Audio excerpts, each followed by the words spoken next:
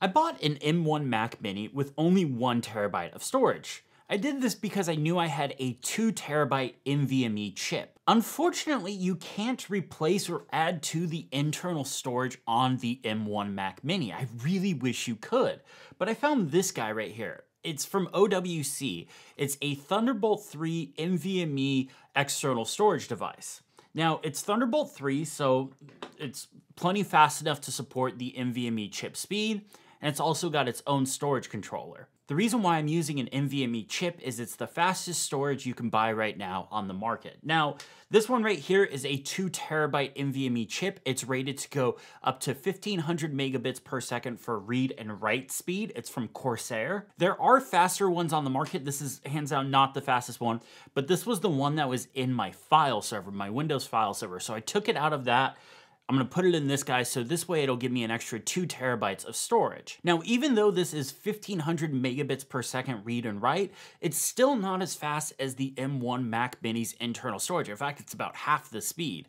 But I'm just gonna be using this for archive, so storing old video projects, podcast projects, backups, things like that. Stuff that I don't need to be on the fastest possible storage, stuff that this will be plenty fast enough, trust me. Okay, so let's go ahead and get this installed. So first thing we're gonna do is unscrew the casing here. Now this case does come with a screwdriver, so I'm just using that. That's why it's kind of small and cheap.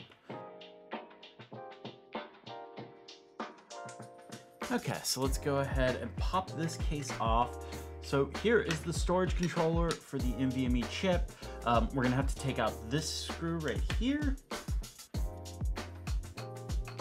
The problem with having big hands and small screws is it's next to impossible to do anything with them.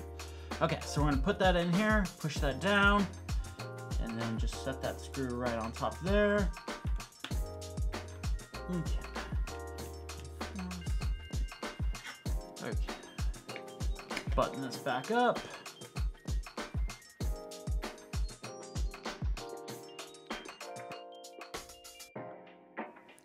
Okay, all right, so there's that. Now, it does come with this piece right here. It's this little plastic piece.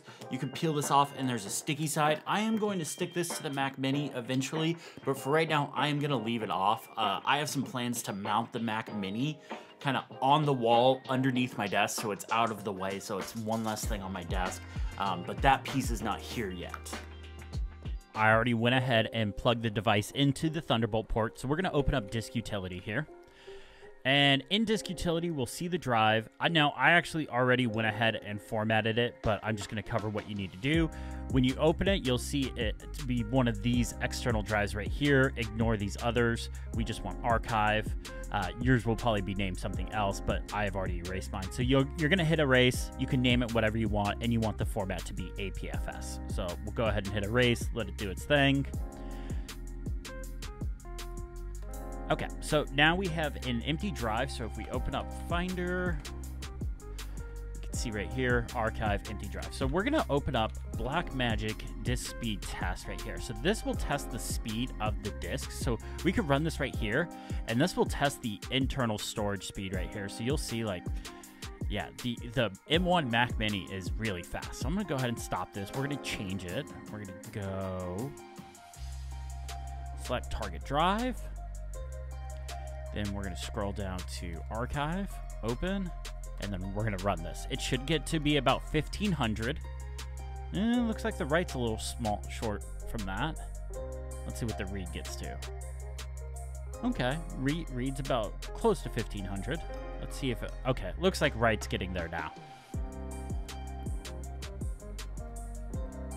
Okay, yeah, so it's just under 1500. I mean, it's not enough to make a noticeable difference, but it looks like it's just about getting there. I'm not sure why that first test was a little slower, but it looks like this seems to be working. So I'm gonna go ahead and stop this. So now what we could do is we have this archive right here.